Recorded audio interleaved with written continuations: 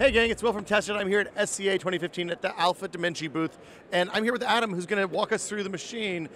We last saw this 2 or 3 years ago in Portland, and a lot has changed. So for people who aren't familiar with your machine, we should talk about what's happening when you're making coffee. It's a little bit different from anything. There's a lot of things that happen that are kind of similar to a siphon, similar to an immersion brew. Can you, let me know what's special and why this is special? Yeah, so it's basically a semi-automated full immersion brewer. So we have a new Android control tablet, so all your recipe creation is very quick on a nice capacitive touch screen. We've opened up a lot of the brew process. You can adjust all of the agitations, how strong they are, how long they are, when they start, and you can move those across. So you've got a lot of flexibility in your brewing options. You can adjust time, temperature, volume, how much steam, how strong steam is. So we also incorporated kind of a sprayer head as well. So what that does is instead of pushing up from the bottom like a traditional siphon and having to stir, you can now do a bloom or a pre-infusion by just pushing up a small amount of the water. It'll shower down, and you can do however long of a pre-infusion because it's very programmable. So you can do a 20, 30-second infusion, then you can introduce the rest of the water.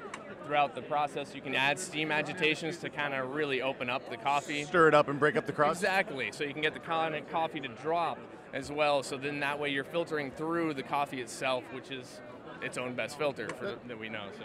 Okay, so as for the brewing process, when you start by loading coffee in the top, and then let's walk through the whole process one step at a time from there. Yeah, so initially this part's already been done here. It actually doses the water, so you come in a little low and then heats the water all the way up to the desired brew temp. Since we come in low and heat up, it makes it so you can do different temperatures on every single crucible. So you can have entirely 4 different recipes, 4 different temperatures that you're brewing all in one machine.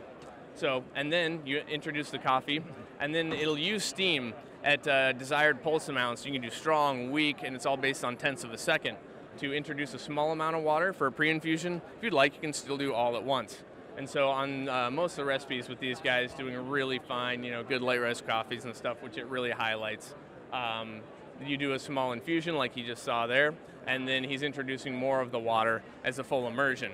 And then throughout the process, he's going to keep adding more steam, and it'll see it pulse and break up the floating coffee here and get the coffee to fall and make a nice bed that by the time the immersion's all done at the end of the recipe, it'll open up the actuator here so that you don't have to be pulling on anything. Actuator's going to open automatically and allow the coffee to pull down through a nice, very fine filter, so you get a great full-bodied brew, but very clean and clear. So it makes for its own unique process for sure now at this point. So the steam is introduced into the lower chamber, yes, and then forces the water up the glass tube into the top. That is correct. And then at the end, you've pushed all the air out of the bottom chamber, and that steam gas that has filled up the bottom chamber condenses into a few drops of water, and that creates a natural vacuum, and that's how you get this to pull down through to the bottom. Which is a challenge because the filter is very fine, and it would just drip through slowly naturally. Oh yeah, of course, and it'll go, with our filters, that's the idea, is we wanted to see how fine we can get it and still have a full immersion brew, so you need that process, and there's definitely a unique flavor involved with manipulating a natural process by using steam as opposed to a pump or something like that, and those are options for other things as well, but it does make for a very unique cup of coffee.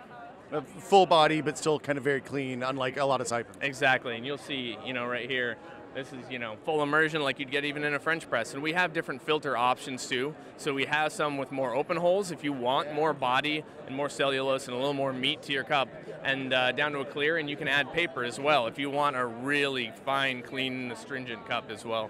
No oils, no grit. Exactly, you want to get out the oils, you can. If you want to keep them in there and keep that oiliness and all the sweetness, you can do that as well. So we make a lot of options for people to be able to manipulate their coffee to really taste the way they want it to. And so your machines are now in, I think, all across the United States and spreading around the world right now, so people want to find them. Is there a good place for them to find out where?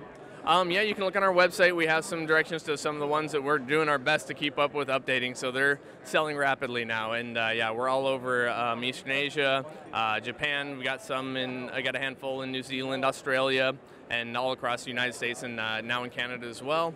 And we're opening up here very soon. It'll start spreading through Western Europe, and so we'll be getting around the world here very shortly. One of the things that's interesting to note is it's not just for coffee. I know that now at Samovar in San Francisco, they're using your machine to make tea. Yeah, and we have a couple other shops I don't know if it was intentional, but this is actually almost exactly what you're going to see. If you go to Samovar in San Francisco, he's got a line of mods all the way down. And what's nice for that is in a fast-paced setting, he can have dedicated crucibles to one type of tea.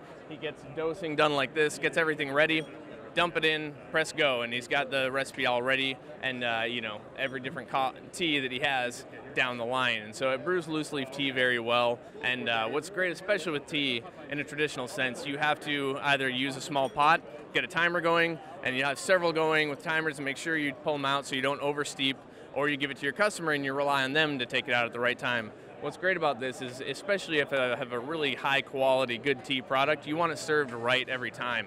And you can have a consistent recipe. It's not going to oversteep. It's going to get out all the flavors you want. You can manipulate it to taste great.